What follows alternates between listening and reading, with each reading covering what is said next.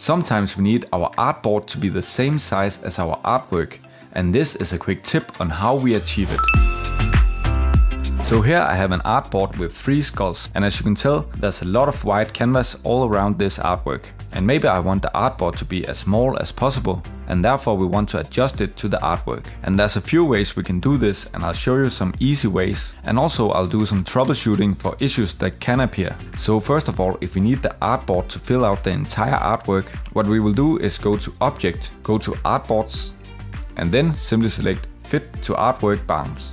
This will fit the artboard to the entire artwork. And when doing this, we can run into an issue that I'll show you right now. So let's go back, because when drawing our artwork, we could by mistake leave a small object like this, which will be invisible if we deselect it. And if we now go to Object, Artboards, and Fit to Artwork Bounds, it will look like a bug, but it's actually just because we haven't deleted this small object right here.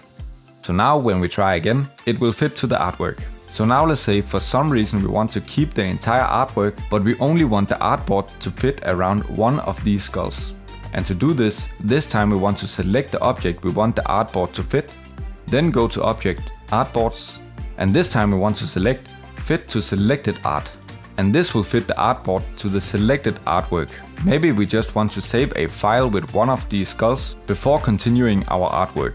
But we can run into an issue with saving artboards while still having artwork outside the canvas. And I'll show you how to get around this. So let's try to simply save this skull. So go to File, go to Export, and you can save this as a JPEG or whatever file type you want. So let's save this to the desktop. So now if we take a look at the desktop, we can see our file right here. But as you can tell, we saved the entire artwork and not just the one selected skull. So here's the reason for that.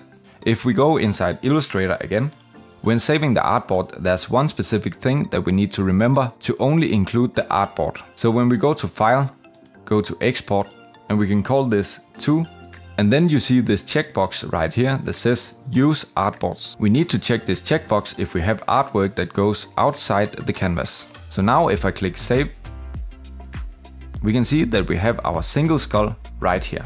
Now you can watch this next video that YouTube recommends for you.